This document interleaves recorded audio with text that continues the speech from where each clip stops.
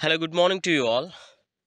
Today, recently, most of the Instagram users may facing this error like, sorry, this page isn't available on Instagram. So, if you're also trying to log into Instagram and your account is showing up this error message, this may be due to the updation error. So, you can do simply one thing, just open Play Store and just search for Instagram. Okay, see, when the Instagram is open, you'll see something like update.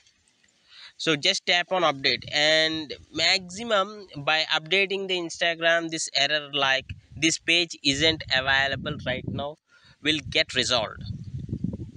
Okay, yes, the app is getting updated now. So even if you update, the app isn't responding, then you can simply press and hold on Instagram. You can press and hold on Instagram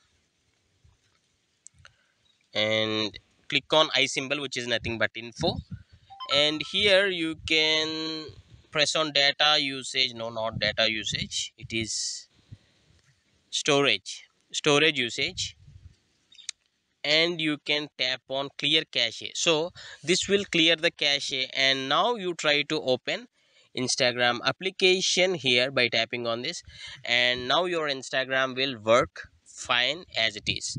I hope you like this tutorial. If you like this tutorial, please do share this to your other users. Hope this will help to others also.